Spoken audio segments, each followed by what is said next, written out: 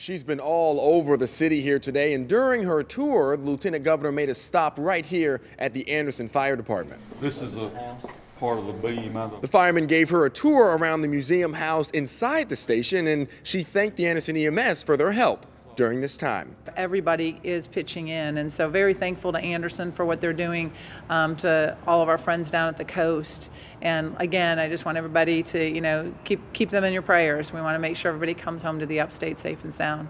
And from here, she went up to Greenville to help the Salvation Army pack supplies to send down to the coast. In Anderson, Alan Devlin, WYFF News 4.